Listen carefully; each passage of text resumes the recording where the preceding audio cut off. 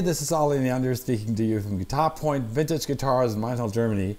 And this is a 1978 Les Paul Deluxe. Rare color, black. It's not very common around the States. It's usually where either gold tops or sunburst guitars.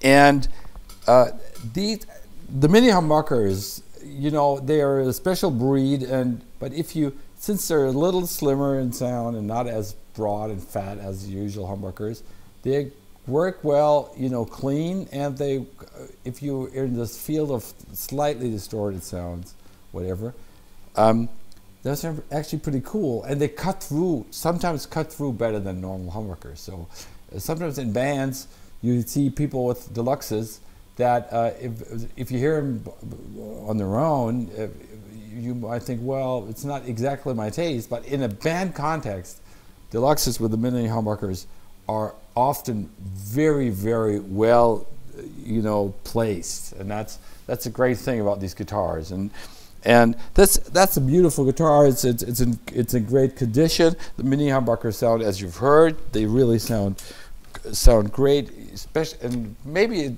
they have to be rediscovered with blues stuff, because I think they work really well in blues. Because they have this sort of little twangy thing, but it's still warm. You know, and singing qualities. I really like them. So, well, a suggestion for you blues buffs out there: rediscover the Les Paul Deluxe. This is a 1978 Les Paul Deluxe, and this is Maintal from GuitarPoint Vintage Guitars in Maintal, Germany. Thank you, and bye-bye.